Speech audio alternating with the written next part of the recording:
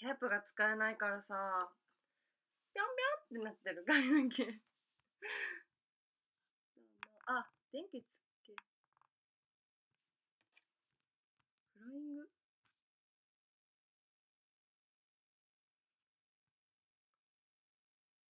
あ、ごめん、そう、ツイートでさ、ツイートでさ、11時ってやっちゃったのにさ、間違えて、10時半なのにさ、間違えて11時ってやっちゃったんだよね。ごめん。さっきツイートし直したけど、ちょっと遅かったよね。なんかいろんなのが混じっちゃって分かんなくなっちゃった。こ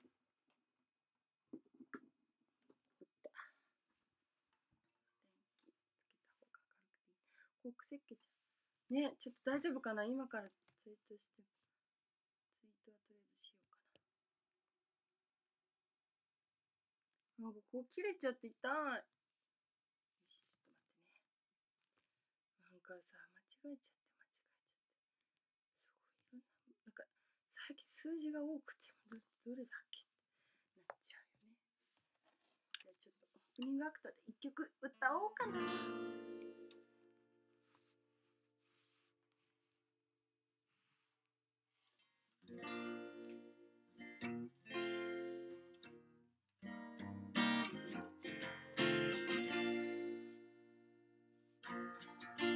夜の地と公園、ジャングルジムの上、誰も見てないからスカートで踊る子供の頃は高く思えた。一番てっぺんに腰掛けたけど、そんなに怖く感じないのは私が大人だから。恋なんか面倒だ、いつもの自分じゃなくなるもどかしくて、胸のどこかがよよんど暴れている。彼なんかいらないの、一人きりでいるだ。こに来て、あの日の星が今もずっと手の届かない場所にあるなら。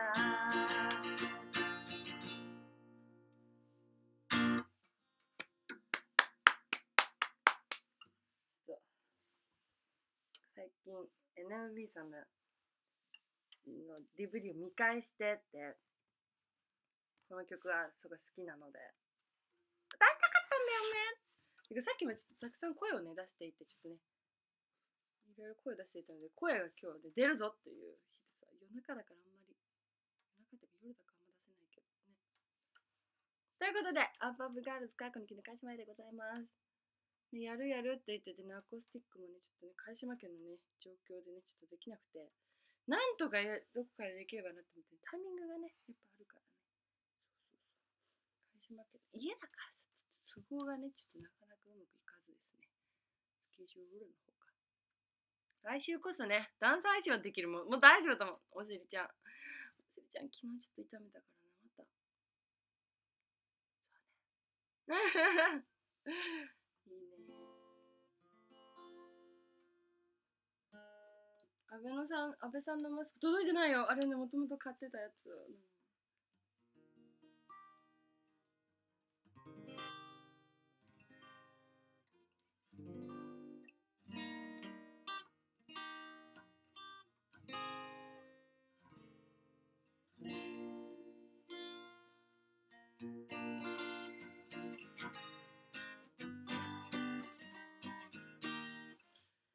クールポーカーライフはさ、気合い入れないとさ、最後までたどり着けない。難しいから。まだ届いてない。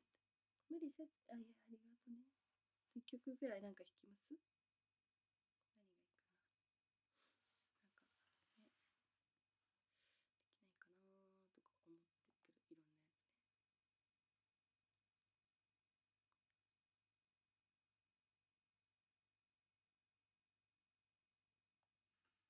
ろんなやつね。ちょっとオーバークックやってるみたい、ママと姉ちゃん。そうそうそう。ママと姉ちゃんがやってるみたいなので。なんかいい曲ないから何にしようかな。すごく。主題歌とかがいいな。あいみょん。ママこの間一人でやってたオーバークック。そうなの。めっちゃオーバークックやってる。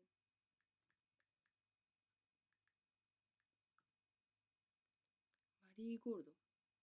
聞いたことないや。くしゃみそう。ああ、ごめんな、くしゃみちょっと。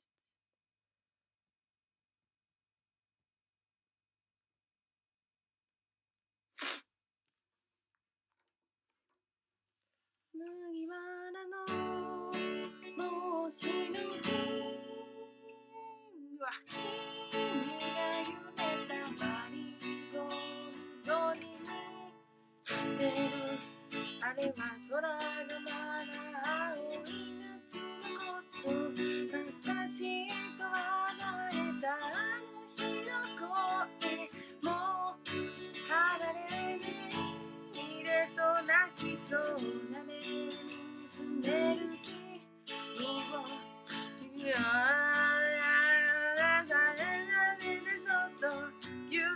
ぎゅっと抱きしめて離さない。ごめん、ちょっとあんま分かんないんだ。やばい、ちょっとくしゃみ出ちゃっ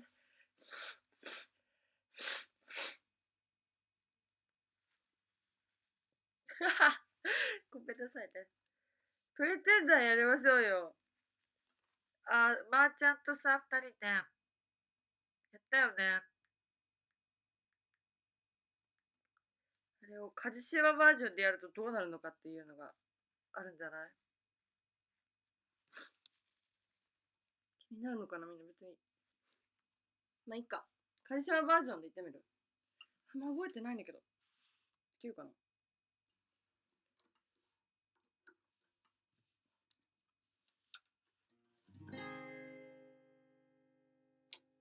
君とのでね。いけー、鍛治島頑張れ。はい。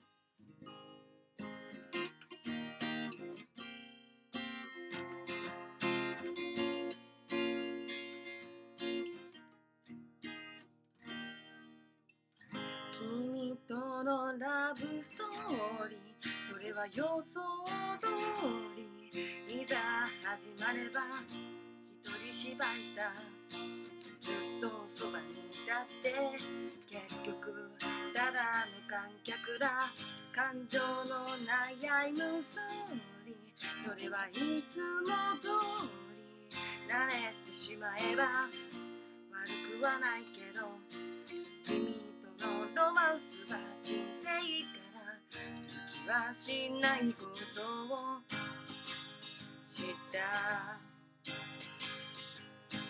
もっと近づけていて、もっと違う関係で出会える世界線を選べたらよかった。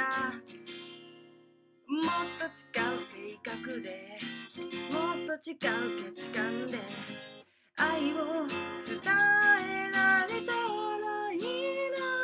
そう願っても無駄だから。Goodbye 君の運命の人は僕じゃない。辛いけど否めない。でも離れがたいのさ。その髪に触れただけで痛い。いやでも構いない。いや Goodbye それじゃ僕にとって君は何？二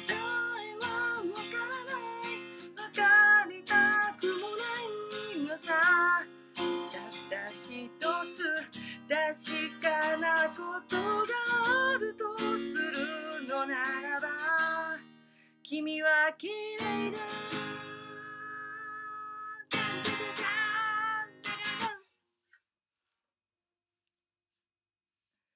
やったー。ちょっと難しかった。こんな感じやったね。まだ弾けてよかったよって。あ、ほんとカジのプリテンダーってこんな感じですかね。やっぱ声のね、声質でやっぱ変わるよね。曲の感じってだいぶ。思った。すごく思うかな。ひろめくくまくね。待って。ありがとう。嬉しいな。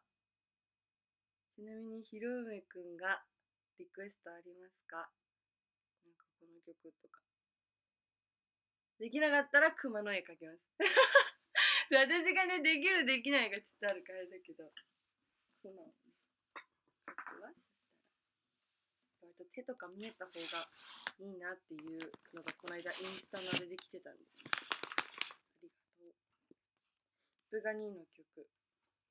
じゃあちょっと練習中の曲があって、まあこれは、まあ、今日見せちゃったらもったいない気もするんだけど、まあやろうかな。またどっかでやろうかなと思ってるけど。じゃあ軽くね、2期の曲いきましょうか。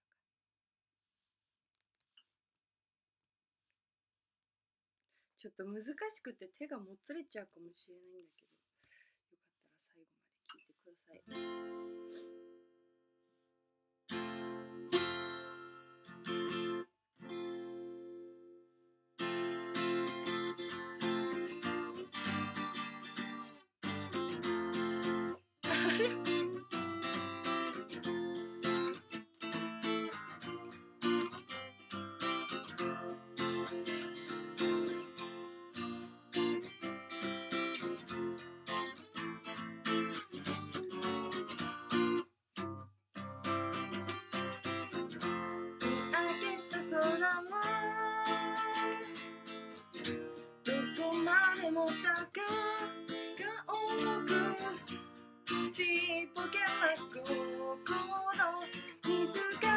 してるみたい。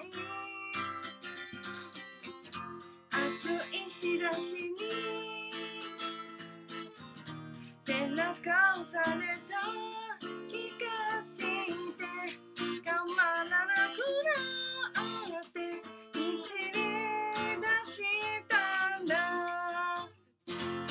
変わらないちょっとタイムもう一回ってちょっと待ってね。めちゃくちゃちょっともう一回かっこ悪いけど私はダメやわ。あうちょっともっちそっち行っていい？あうちょっと待って、すいませんね、本当に鍛治島あるあるなんですけどうまくいかないっていう。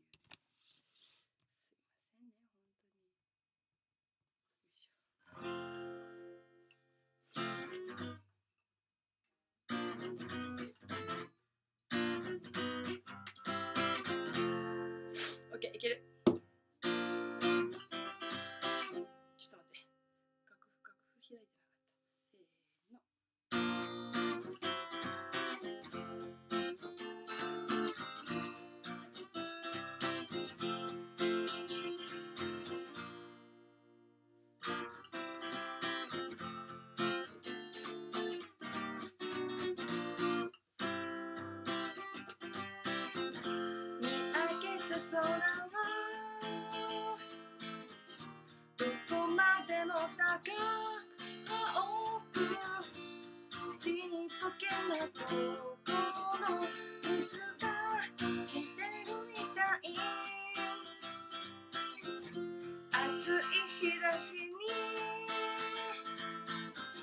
てなかった。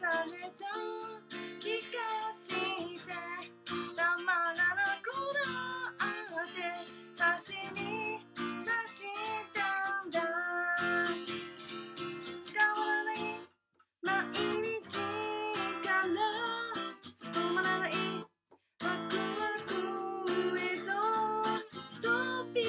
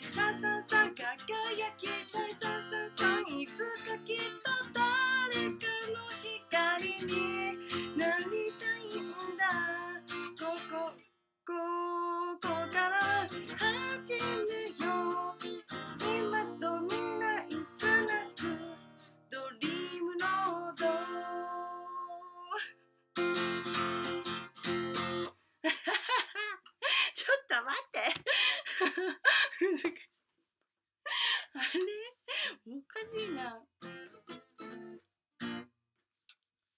どうでしたか、ひろめくん。カジのギターの弾き方かっこいい。そうなの？わかんないんだけど、大丈夫だった？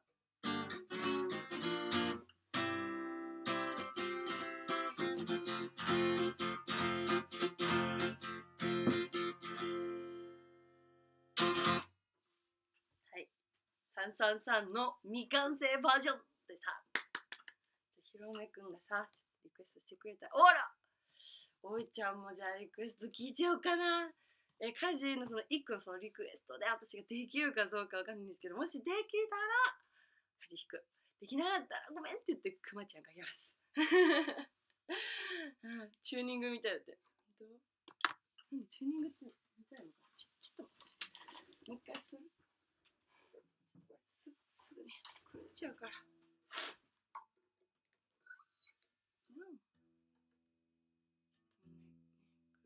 気持ち悪いから。ちょっと高くなっちゃった。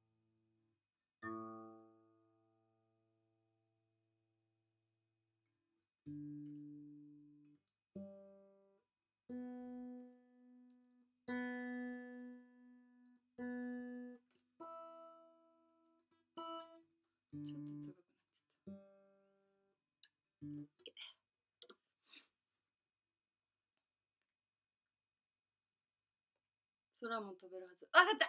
これできる。これはできる。どんな曲ができるんだろうって。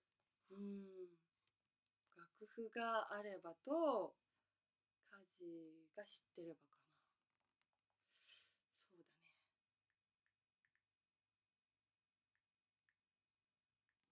空も飛べるはず。これは弾けんじゃない？せーの。ダダダダダダ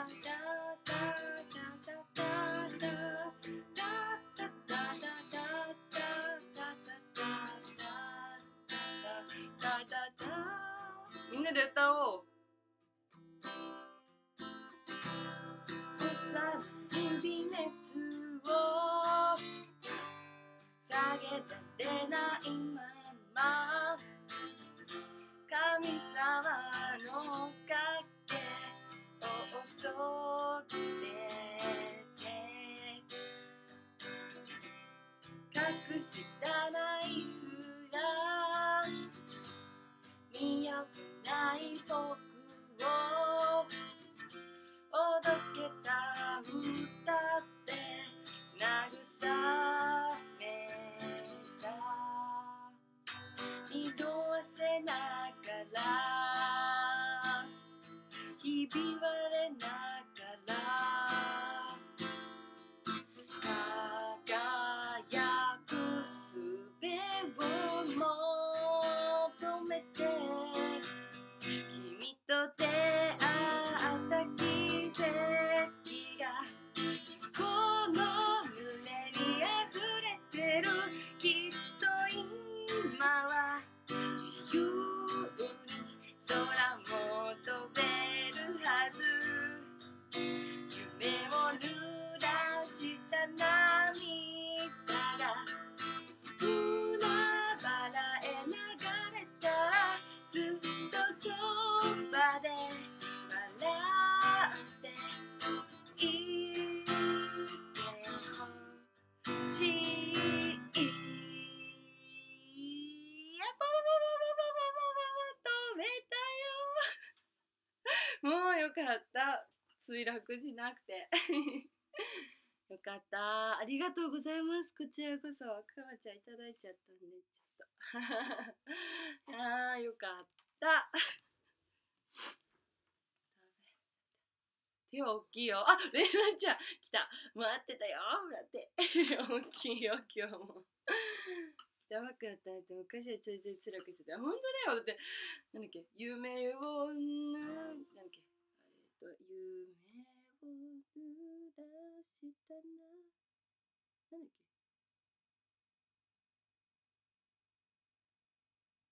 どこだっけ。夢を濡らした涙がとか言ってたよね。本当に思った。めちゃくちゃうまくなってたかな。よかった。どうだろう。でもこうやって弾けるようになってよかったなって思います。はい。誰これくれたの。ピロンピーちょっと。あ、ごめんね。ちょっと待って。あった。あきぽーんくんでありがとうございます。パチパチいただいちゃって。ありがとうございます。そしてソイポンからもクマが来てるかな。ありゃ。ありゃ。タイポン見てますか？あ、間違えた。ソイポン、もしよかったらリクエストがあったらぜひ。そして、もし弾けなかったらクマちゃんをね、お絵かきさせていただきたいと思います。あるかな？ソイポン。手の大きさアピール。ガチョーン。どう大きいかなんか大きいんだよな、私。ガチョンガチョン。何？君はロック君はロックを聴かない。ああ、私ね、サビだけでもいいかな。サビやったら弾けるかも。ちょっと待ってね。歌詞がね、見てあ、やばい、全然わかんない。あれだ。君は、からね、弾けんじゃない。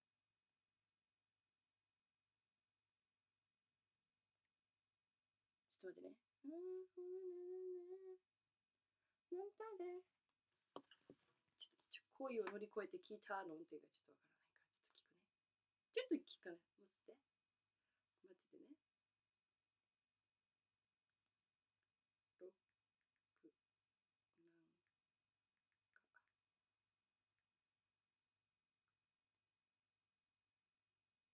あ、君は、ロック。ちょっとくしゃみでそうどうしよう。かわいい。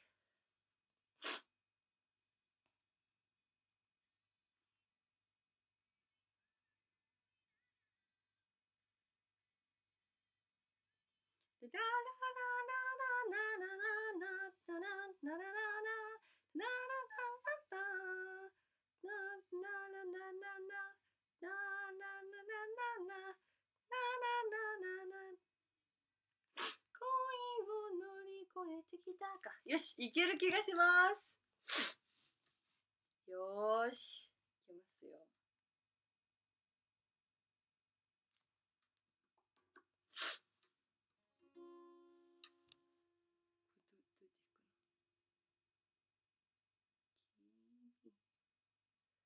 この即興な感じでいけるかな。せーの。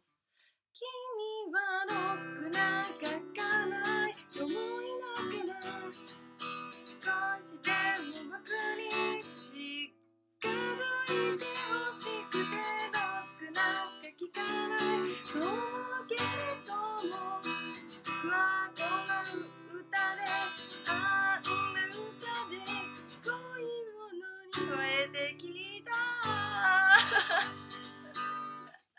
ちょっとね恋を乗り越えてきたわかんないそこだけごめんちょっともう一回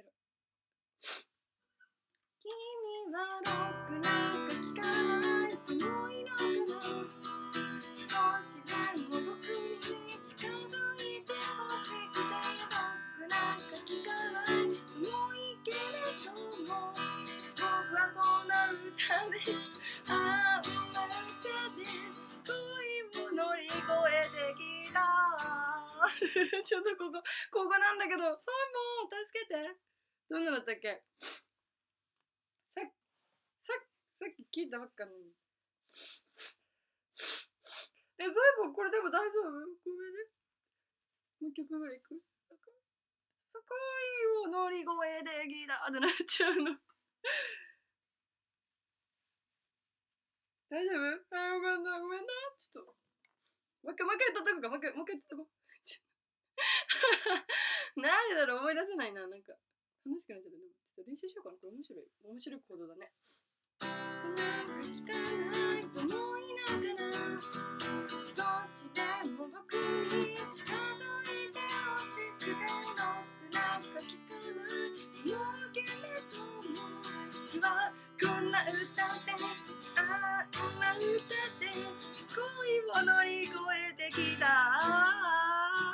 オッケー。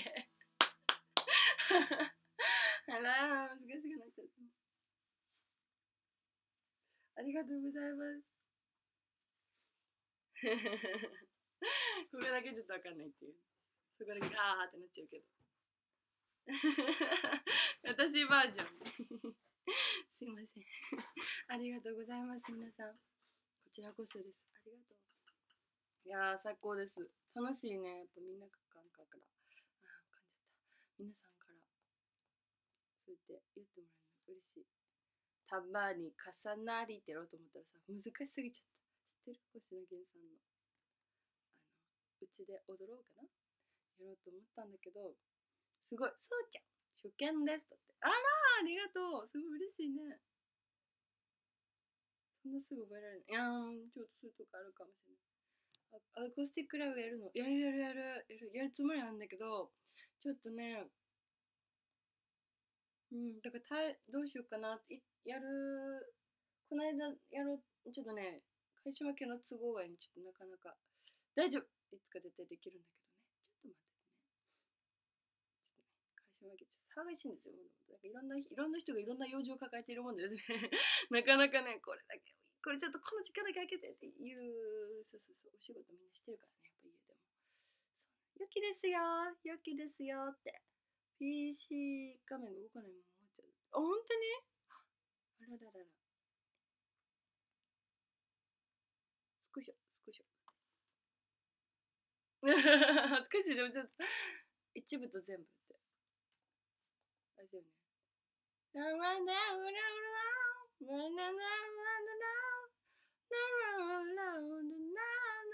全然分かってない。ゆうくん、初見、ありがとう。ありがとう、嬉しい。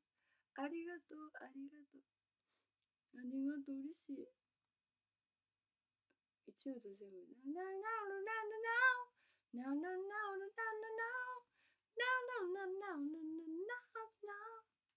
そう。これが好き。好きだけど、ちょっと歌詞全然わからない。ちょっと何にしようかな。ちょっと探そう。今でも一番、あれか。チェリーとかね。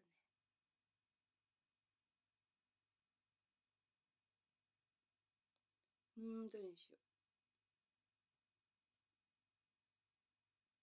チェリー行く、久しぶりに。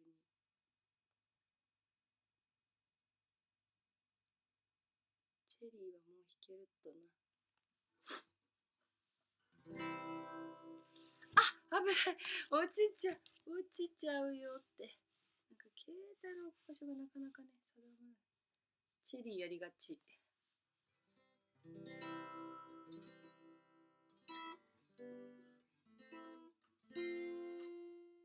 よし。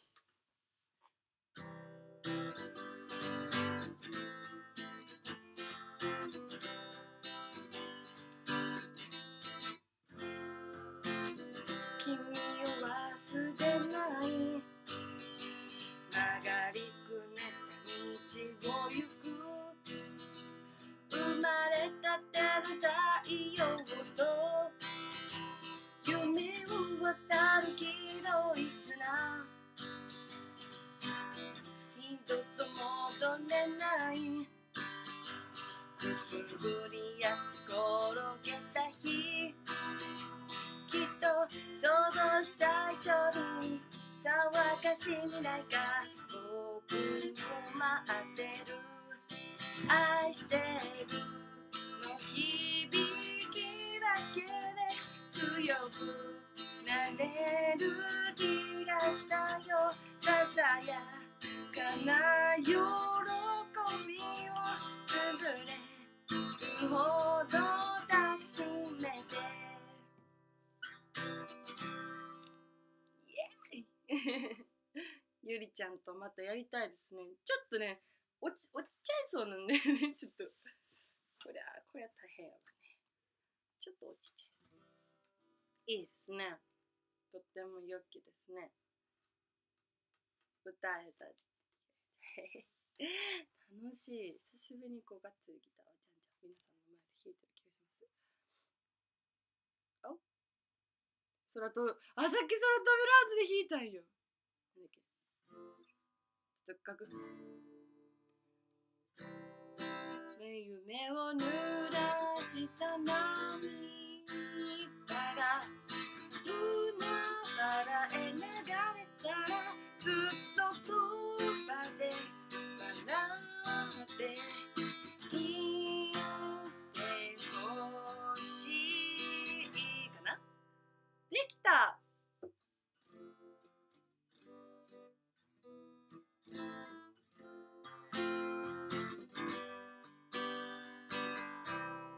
おお、いいんじゃないですか。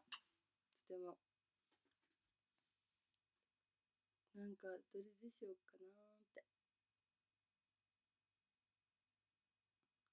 愛なき時代に生まれたわけじゃない。私やっぱあれが好きなんですよ。バックナンバーさんとか。そうだよね。バックナンバーさんとかすごい私好きやから。まるで魔法のようにっていうのがあるよ。簡単に。私さ、あれ好きです。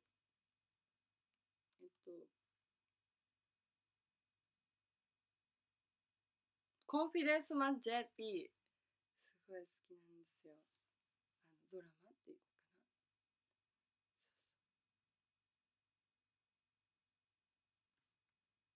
じゃああれにしよう。違っちゃった。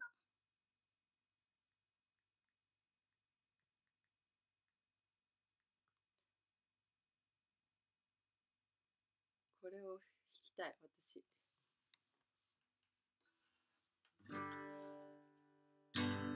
上を向いて歩こう。涙がこぼれないように思い出す春の日、一人ぼっちの夜。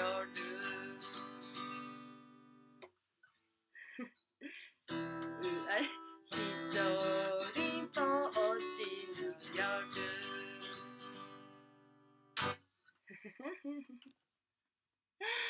いいね。とても素敵です。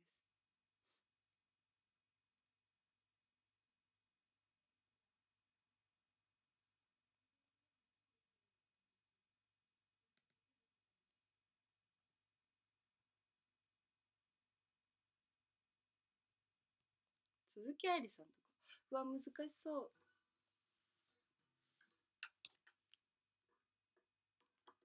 せーの。これ、でも私、歌ったことないからわかんないな。いつから信じていたんだっけ、きっかけはなんだったっけ、なんて考えてわからなくて、だけど追いかけて足が止まんない。時を隠した黒い雲、夜に紛れた水平線、コンパスの針は胸の中にある。もしも太陽が昇ったら、町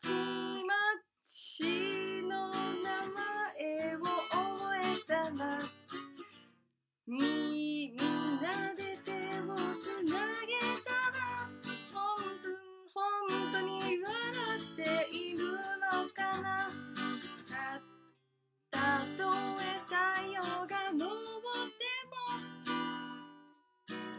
泣いたのを覚えても、みんなでどへ夢中でも、心が求める光の方へ。めっちゃ難しいじゃん。いや、最初めっちゃ簡単だったのに急にサビで。こんなん急に来た。そんな難しいんだ。あ、そうなんだ。こコード変えようかな。こっちの方がやりやすいかも、私。ああ、わかんないや。そうね。すぐ手もつれちゃうから。太陽が昇ったらなら街の名前。ちょっと見て、これどうするもし太陽が昇ったら街の名前を覚えたらみんなで手をつなげたら本当に笑っているのかな。だってたとえ太陽が昇っても泣いた人を覚えてもみんなパレードに夢中でも心が求める光の方にだって。あー難しい。あ、そうなんだ。よくあるコード進行なんだね。へえ、すごく難しいや。赤い公園だって、赤い公園さんだっけ。かっこいい曲ですよね。本当に。いやー、ありがとう、みんなのコメント。あ、すごい嬉しいね。大定番ソング。そうなんだ。次の歌詞が好きだ。もしかしてあれかな。上を向くやつ。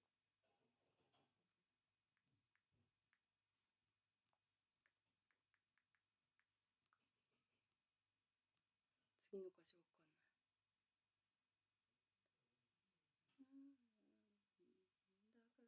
わかんない。夏の日、一人ぼっちの夜。あ、そういう感じ。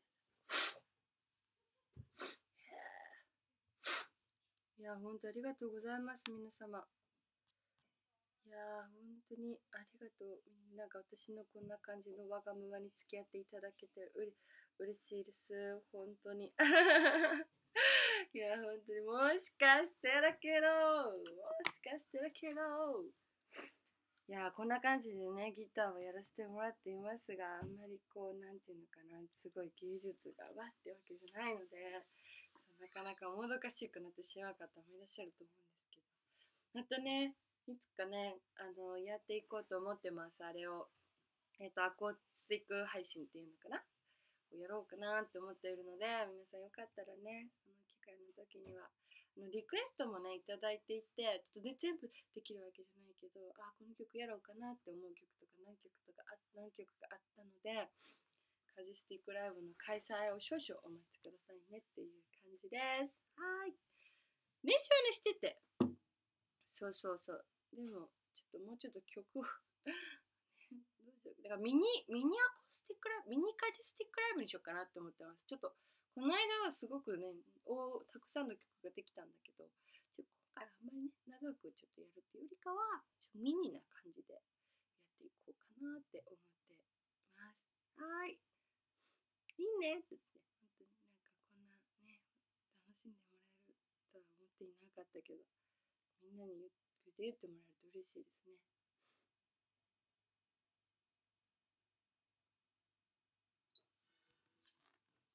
はい。ありがとう。ありがとうございます。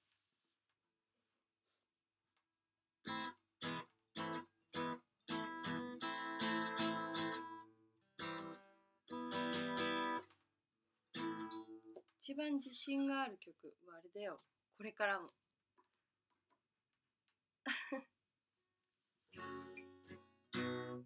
分かち合うための愛を守るための歌をあなたがそうしてくれるように信じ合うための夢を出会うための道をこれからも私はちゃんと育てていくよイエイっていう感じ。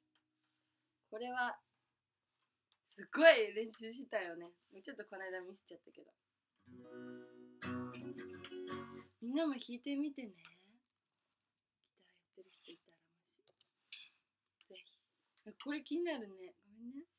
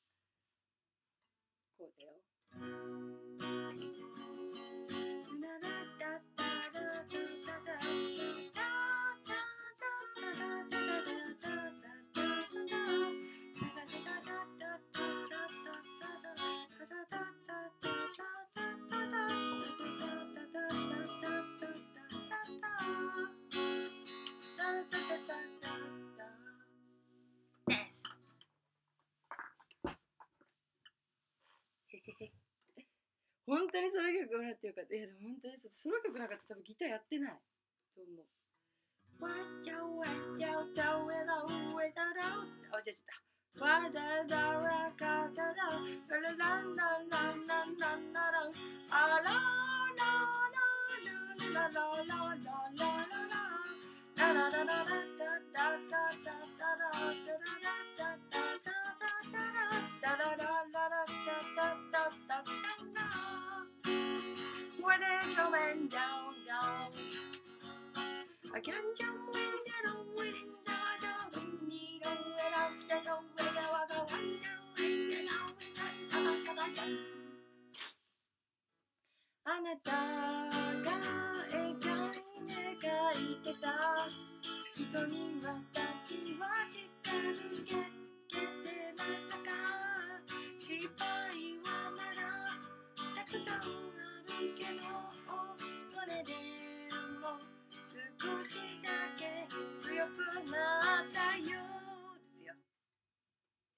わじゃわじゃじゃんじゃんかんじゃんだんウィリンじゃわじゃんだんじゃんがんウィンじゃよ。オーバードライブね、ちょっとね難しいんだよね。なんだっけ最初。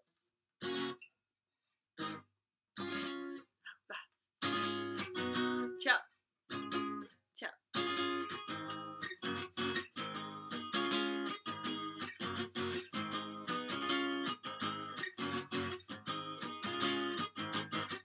止まらない恋バレ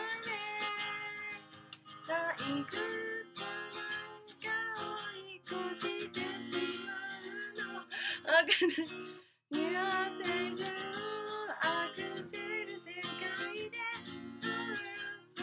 僕らのオーバーダイブよね。こんな感じじゃない？わかんないけど楽譜がない。楽譜をください私に。こんな感じだと思う。イントロ。あ、イントロか。わかんない。合ってるかな。じゃあ教えるね。これよ。これでこうだよ。でもこれはさ、アコギでやるとすごくね、手の負担が大きいね。ウェイウェイウェイ。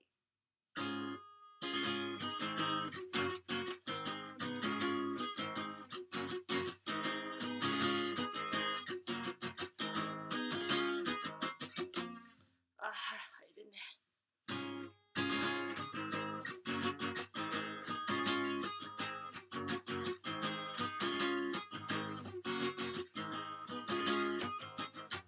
止まらないってことだ。多分こんな感じだった気がする。みんな頑張ってやってみてね。私の予想ね、これは合ってるんだかな。どうなんだろう。わかんないや。でもなんか私って多分みんなよりもね、何百倍も聞いてると思うの、オーバードライブを。だからね、こんな感じになった。うん。雑できるよ、大丈夫。だって私ができるんだもん。合ってるのかな。よかった。なんか耳をね、良くしたくてもうちょっと。イントロは、多分そうだと思う。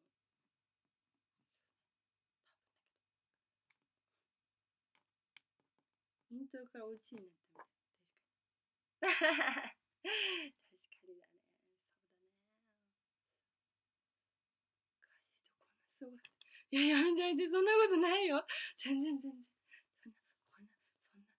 ことじゃないや。調子に乗っちゃうから。私やりくでとか弾き始めちゃうから。いや、楽しくてね。みんなに見せたくて弾いちゃうんです。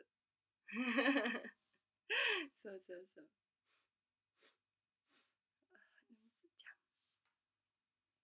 もやっぱり音楽が好きでよかったなと思うかな。うん。楽器好きでよかった、本当に。そうだね。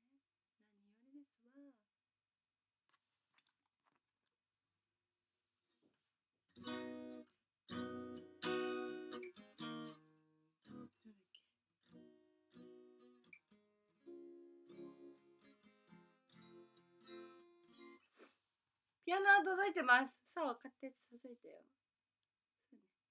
そのピアノちょっとパソコンにつなげるやつだからね、これね。音出るって言われてね、ちょっと出ないんだよ。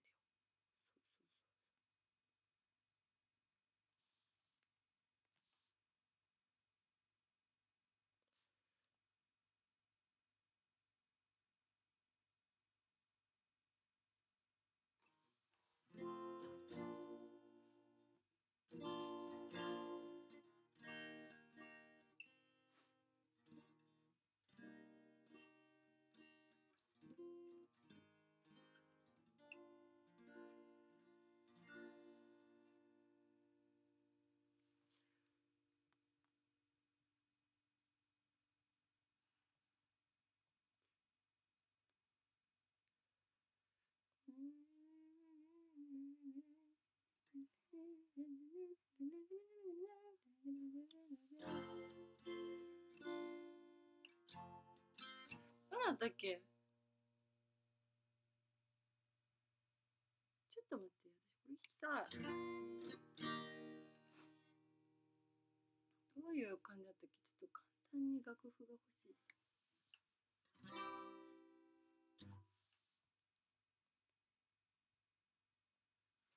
どうやって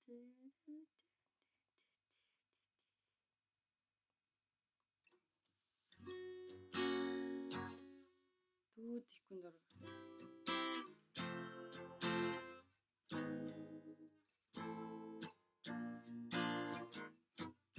あ、オッケーオッケー。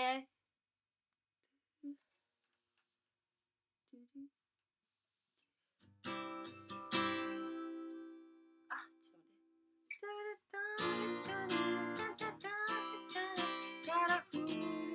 あ、違うわ。世界の真ん中。あ、ダメだ。おい。わからない。楽譜がこれすごい読みづらくてね、どこがサビだかわからない。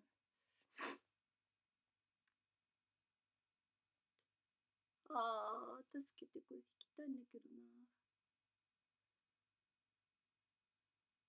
これか。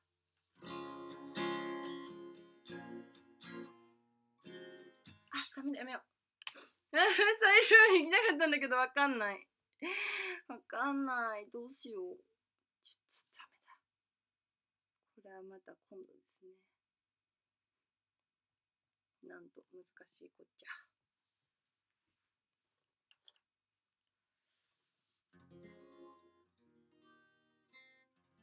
いろいろ弾けてきよ。あ、どうなんだろう。器用なのかな。なんかね、もう楽譜はあるっちゃあるんだけど、あんまり楽譜通りは弾けないな。うん、なんかね、自分の癖じゃないけど、ちょっと自分流に弾くことしかできないから、多分勝手に簡単にしちゃってるんだと思う。それはある気がするな。もう、そうだね。進化やっぱしていかないといけないので、サイリウムもね、進化。サイリウム一番初めて最初やった時は、ペンライト振って、で次リコーダー振ったり、でフルで歌えるようになって、次はギターですね。ギターやりたいですね。バックナンバーさえやりたい。何がいいんだろう。あ、でも一番人気なのは、これなのか。あ、高根の花子ちゃん。人気ですよ。高根の花子さん。って。これ私やったね。やったよね。高根の花子さん。ね。やったね。違うでしょ。ハッピーバースデー。あ、ちょっとこれ難しいからやめよう。やめた。次だ、何がいい？クリスマスソングはね、やったの。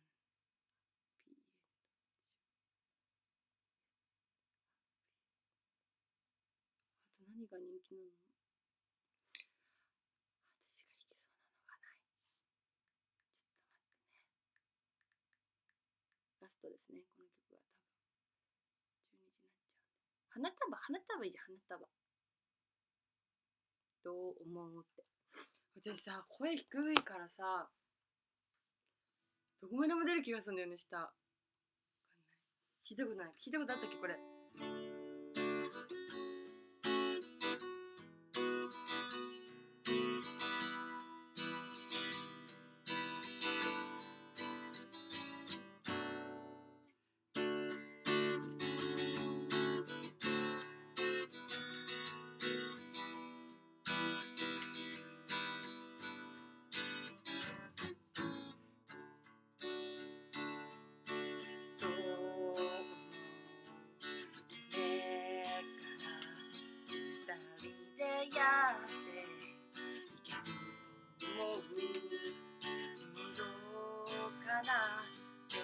とりあえずは一緒に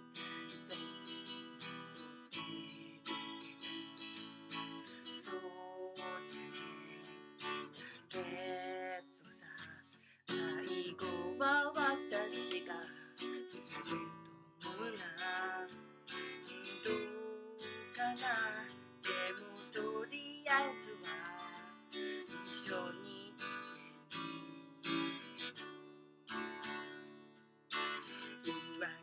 しても言わないんだよね。知らなければ悲しくはならないでしょ。信用ないな僕は僕なりにまっすぐに君と向かい合いたいと思ってるよ。僕は何回だって何十回だって君と抱き合ってて僕ないでキスをして思い出すたびに焼けてしまうような思い出を君と作るのさ。そりゃ喧嘩もするだろうけどそれなら何回だって何十回だって謝るしかうしゃの言葉もきっと忘れないからごめんごめんありがとうごめんくらいのバランスになるかも危険性を少し高めだけど許してよ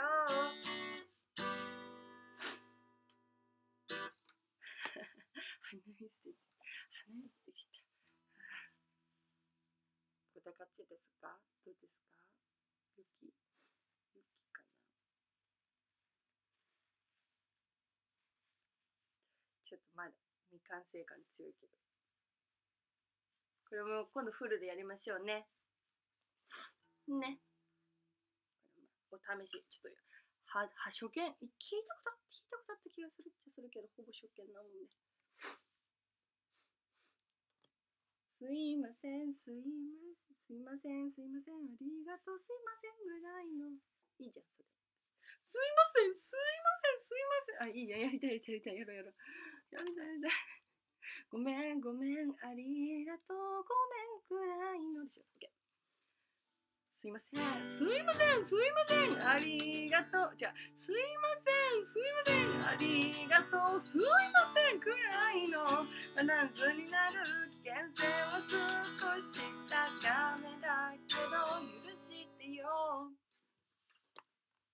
すごいちゃだ。ありがとうございました。ということで今日はこの件にしましてですね。また今日もこの服着てるわ。この服着がちやわーって。今日本当はね、あるものをね、やろうと思う。明日ちょっと私夢が叶うかもしれない。ずっと言ってたやつ。私がずっと言ってた夢が叶うかもしれないっていうことは明日ちょっと一人でやろうかなって思ってるので。そうです。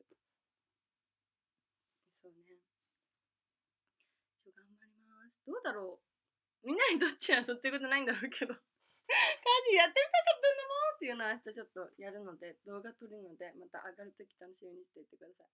うまくいくかどうかは知らないんですけどちょっと女優じゃないいや家でできる違うみんなそう夢や女優ってねなっちゃってますけどそのままいきますわ。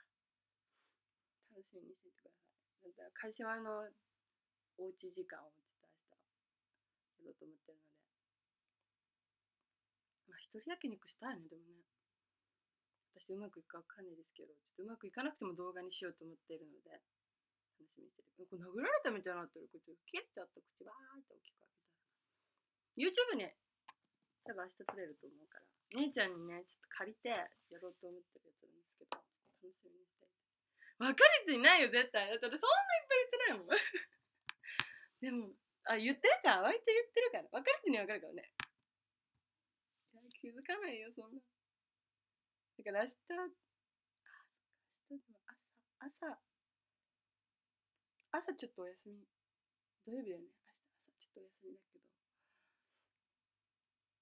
ど。夜配信してるときにちょっとどうなってるかな。どうだろう。でも夜配信してるときはでもそうね。撮っちゃうかな。はい。楽しみにしていてください。ということで、ジージさん、やいファイありがとうございます。イラレンさん、だるまありがとう。ジージさん、コロナありがとうございます。スズメッチ、かわいいただきました。ありがとうございます。2281人の皆さん、本当にありがとうございます。1時間くらいやっちゃったけど、また明日の夜。そうね、明日まずチェキ会があります。チェキ会絶対に見てね。家事の一人語り面白くないかもしれないけど、よかったらご覧ください。そして、明日何着ようかな。明日髪の毛孫かな。そして、その後かな、夜、それもやります。あと、まーちゃんが明日さ、ロフトの女だっけ？ロフトの女だよね。ロフトの女のやつやるって言ってなかったっけ？ロフトの女。みたいな、なんだっけ？みんな見てね、12時？じゃあもうちょっと後か。13時くらいから。ロフトの女。チェキ会また買えなかったのね。そうか。じゃあ多分第3弾やる。買えなかった人いたみたいですよって言ってみるわ。嬉しい。待っててな。第3弾ちょっと頑張るわ。社長さんに言ってみよ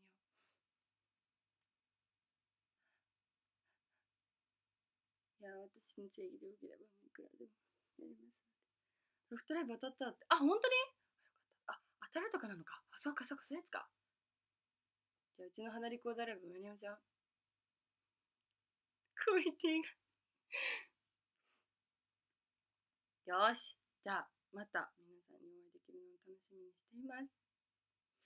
すいません。ありがとう。すいませんくらいのカングラスになる危険性は少し高めだけど許して。お手を拝借せーの。以上です。ありがとうございました。明日はこの句じゃないから。この句気がち。どうしよう、姉ちゃんに服借りようかな。服ないの？